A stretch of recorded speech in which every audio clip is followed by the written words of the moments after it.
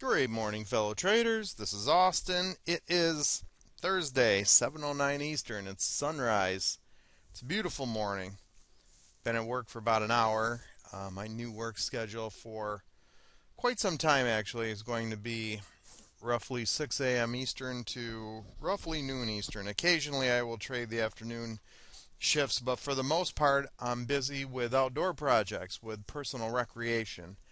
And we can't let trading get in the way of that, now can we? Which leads me to this is a lesson, a life lesson it took me years and years and years to learn. The markets are active around the clock.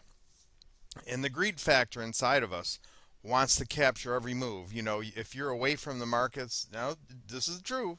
Tell me you haven't felt the same way. You're away from the markets, you come back to the screens, you see there was a substantial move or even a modest move, and the signal was there according to your methodology, and you could have taken it, and you feel regret and remorse and disappointment and all of that kind of thing. That's the greed in us. We're traders. We naturally want to catch every single trade that comes along. We don't want to miss anything. That's just animal instinct. It's human nature. But if you do this long enough, you will realize you cannot, nor do you need to, catch every single move or be present every single hour that the markets are open presenting opportunity. You simply need to be present long enough, often enough to capture some of that opportunity more than not. And for the small percentage of absolute trading addicts, for people who, just focus their whole entire existence around trading in markets, well, there's that. You can do that too. This is a free country. It's a free world in most places. But for me, my workday for now and for quite some time, with some exceptions, is 6 a.m. Eastern until noon. And so here I am. Crude oil made a tradable move from around 5 a.m. Eastern on the break lower. I was not here. The next sell signal confirm is going to be 67.10 area. So I'm pre-staged a couple ticks below, which happens to be the session low also, and we'll see what happens. So I'm in, worst case scenarios, it triggers and it stops out on the automated for -8 ticks plus slippage, if any. Best case scenario, it dives right through and keeps on running south. So we'll see what happens. 7:12 Eastern. Okay, how about an update? It is 7:48. One thing about the pre-market price action in crude oil, it's not nearly as, well, of course it's freaking out now.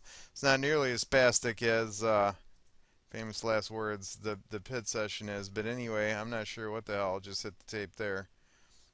Some kind of news at 7:48. You can see how they're wigging and putting in this tail. Regardless, as discussed, sell signal was confirmed, took that.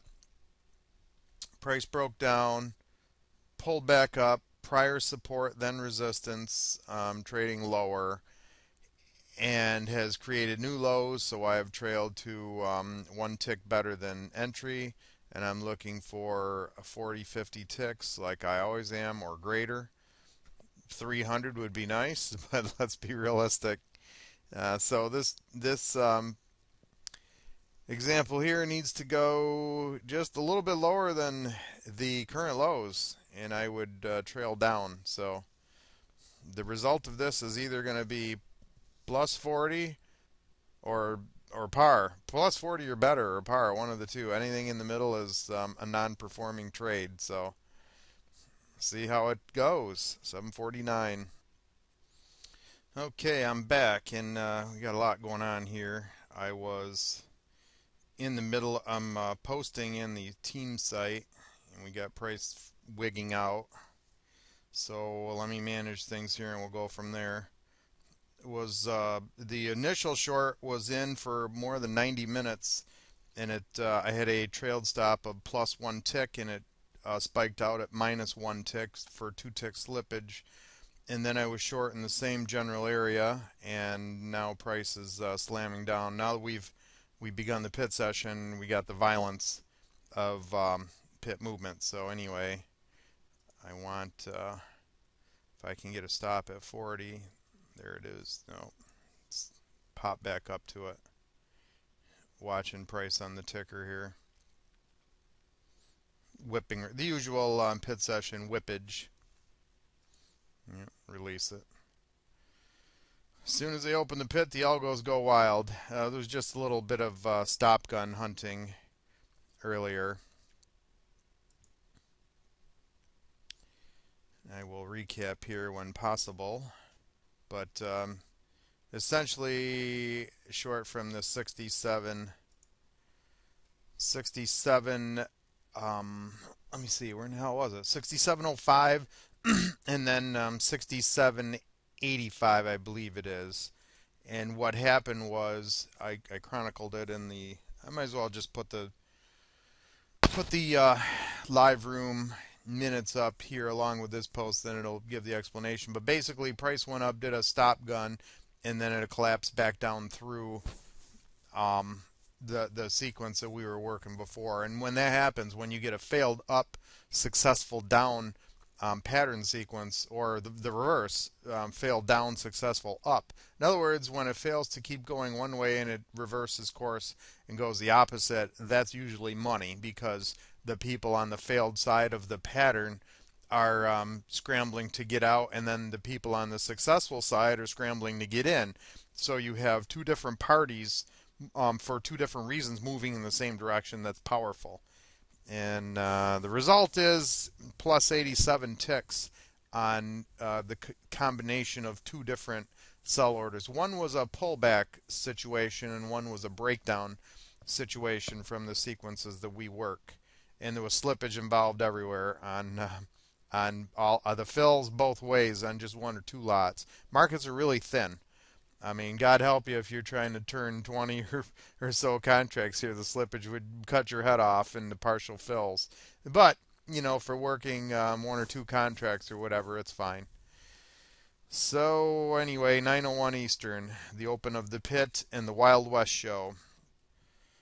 Okay, back at it, actually. Let's flip symbols. So, we finished 87 ticks in crude. And then I've been minus 8 ticks, plus 8 ticks, both shorts in the Russell from this area, and now short one more time. So that's the, and if this one stopped, then I'm done. So give it that third try. And it projects to, he says, well, 40, 50 ticks anyway to start with, and it projects further than that. So, see what happens. It is 10:15 Eastern. Okay, still short TF from the 11,748 zone, and then again 722 blended average, blended stop. What I'm risking here is giving back the unrealized gains from 748 to 735. That would be 13 ticks. That means less to me than the potential of riding 2 on this confirmation. This was a secondary sell signal in the 1172 plus area, and so that's what I've done.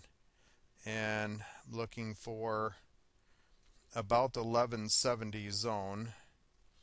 Let me see here.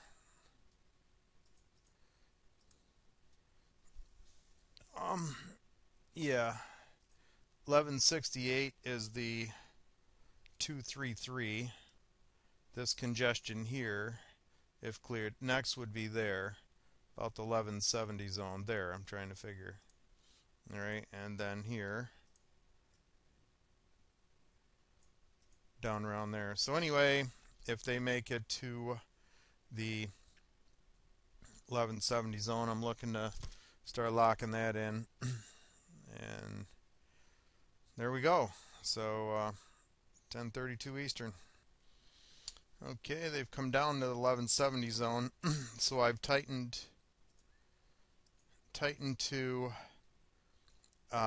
72, which would be 15 ticks blended. And I'm going to squeeze that down further if possible. So you can see they're reacting. It's the usual whippy, spiky stuff in the Russell. They're reacting from there. And then next would be down here around the 233. and they may very well hit that sometime today.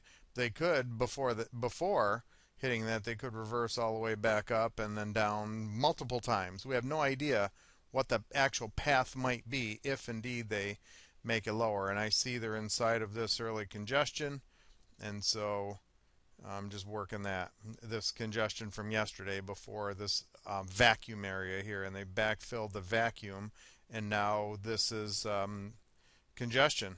All right, smaller bars sideways, open interest traded there along with volume, so that's the idea. We're going to next. I'm going to trail to 1170.9 and then 1169.9 and squeeze it down, given a chance. 1034. All right, as you can see, they whipped down the 1170 area and they've come right up and pinned on where I'd like to trail to. It seems like that always happens, but they take it down just a tad more. About one more tick, I'm going to. Right, let's just trail at 78 there because it's a little bit whippy, and that would do. I would be content with that. 50 plus ticks on the two blended, and then I'm going to keep squeezing down at the 0.8 because she's a little on the whippy side. And like I said, 1168 is one target. You can see where they're working their way inside of yesterday's congestion, and they work their way out of it. All right, so that pretty much wraps it up. 87 ticks in crude, and what would that be? 62 ticks. I'm sorry, 52 ticks in the Russell, and then that is it for me today. Done, gone, and finished. You know, I'm liking the 6 a.m. to noon Eastern schedule, and I'm going to stick with this personally until about next April 2015, and then I might adjust it accordingly to my outdoor pursuits. But from now until into next year, 6 a.m. to noon is my operating hours, and that includes next week's intensified trading program one week again. Oh yeah, there they go. Breaking down lower now. Sure. Now they drop towards the intended target after they rip me out. So be it. Done and gone. We'll do it again tomorrow. Have a great one.